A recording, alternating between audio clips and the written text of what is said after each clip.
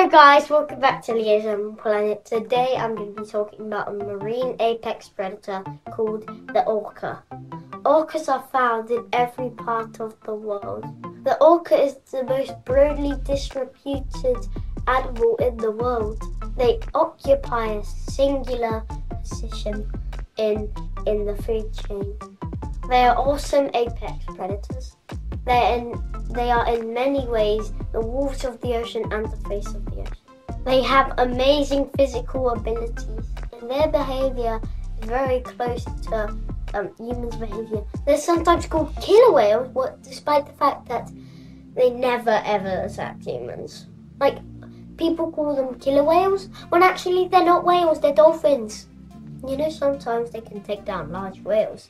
They can eat anything like great sharks, whales, fish, seals. They have regional specialization in food. In one part of the world, orcas would like a different food than in the tropical part of the world. And it's the same with their language, which is much like the humans. They speak different languages. In one place in the world, they speak whatever language they want to speak, and then in a different part of the world they speak another language, which humans have no idea what they're talking. Each family and each group have its own unique traditions and languages. Speed, they are incredibly fast. They can reach top speed faster than many animals actually. Orcas are known for their long dorsal fin and black and white colours. Their colour pattern serves as camouflage as well. And the black and white skin colour can help them camouflage by making them look like the ocean water. They live in family groups called pods. And some pods can have up to 50 members. They can see through their ears. Now you might be wondering, what? They see through their ears? Well, it's because of echolocation. Now I see your face, you're like, oh. Okay. And of course, of their size, they are the largest member of the dolphin family. They can reach up to 10 meters in length, which is gigantic, and 5,000 kilos, which is super heavy. They can swim up to 1,500 kilometers a day for food. Killer whales are a highly social species. They show some incredible family interaction. They work together to look after their young, protect their family, and to hunt. They also look after elderly orcas. They hunt for them to feed them. They also have their little schools. So basically, if you're a mummy orca, then if you have if you have a baby, then you have to teach them how to hunt and speak different languages, like some people do in school.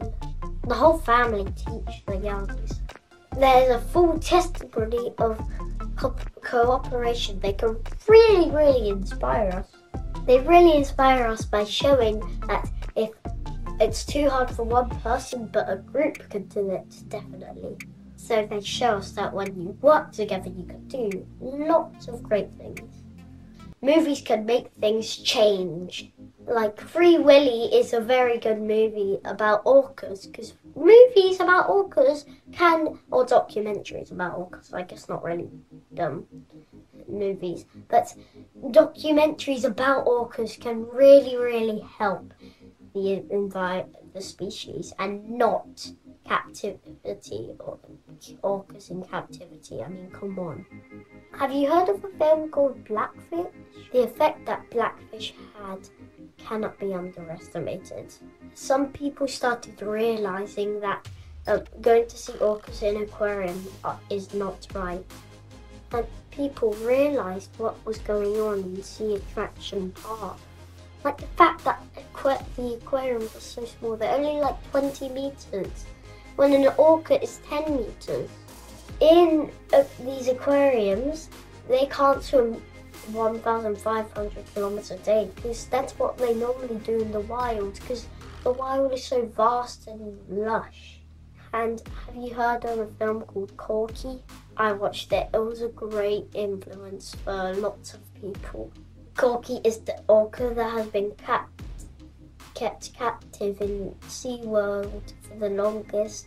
I mean, they are very cruel in SeaWorld or Marineland because it's just like a form of bad education. It's a bad form of education because you're teaching kids, like, look at the orcas, it's so amazing.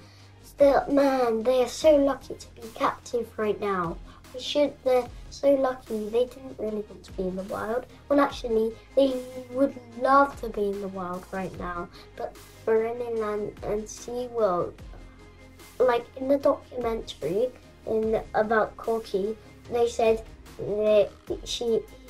Corky is totally fine. I think we should keep her captive. It's not the end of her life. It'll be okay.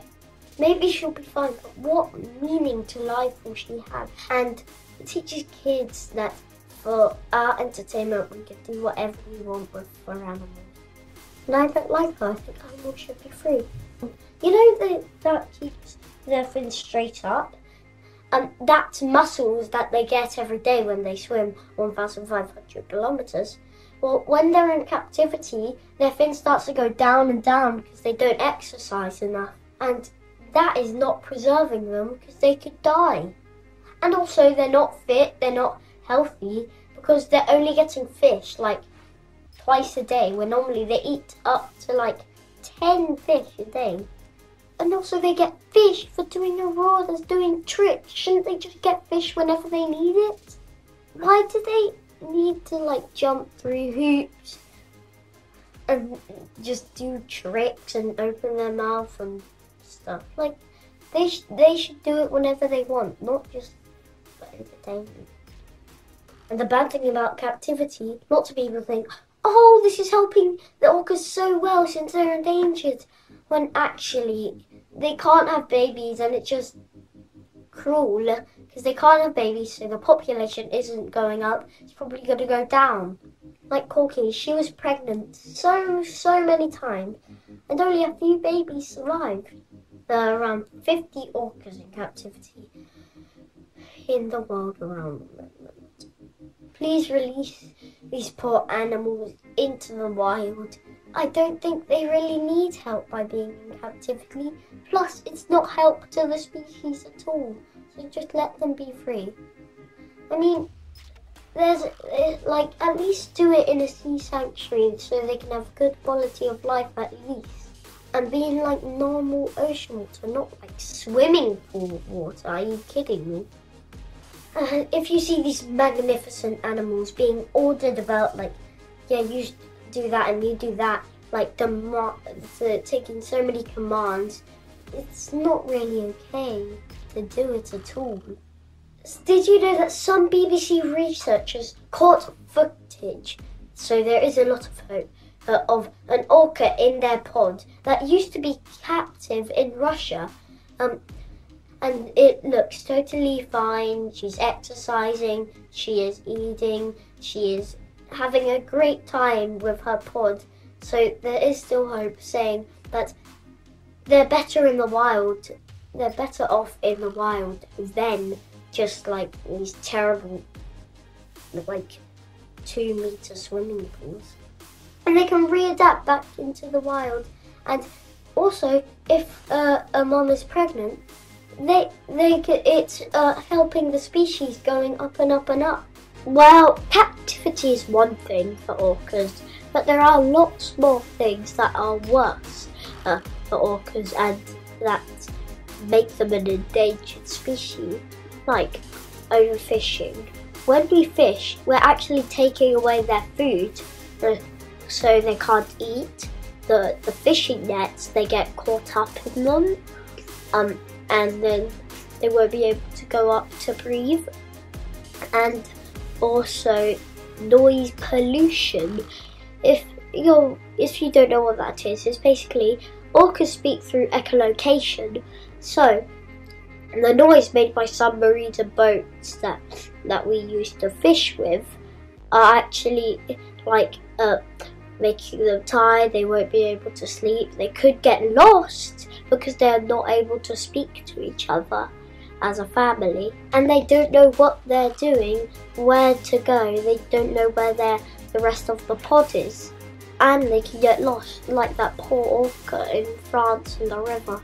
Another massive problem is plastic pollution. And they eat the plastic and then they die. Or they eat fish that have eaten the plastic and it goes inside them and then they die. There are charities that save orcas in the wild, so please donate to there. I would like to end the video by talking about how many people who are campaigning for orcas in captivity. Thousands of them are campaigning day and night, trying to save these animals from being kept in SeaWorld and Marineland. I'm thinking about Morgan in Laura Park, Toki in Miami's Aquarium, all the wonderful orcas in Marineland south of France, Kishka, Ulysses in SeaWorld San Diego, and of course Toki. And we will try everything we have to make sure that these animals can go back in the wild. Thank you so much for watching this video. Remember to campaign for orcas, and please be a good person, like and subscribe. It's free, and it would really help out spreading the message. So like and subscribe, and I'll see you all next time. Bye. Do not go to these dumb sea shows. Don't buy a single ticket.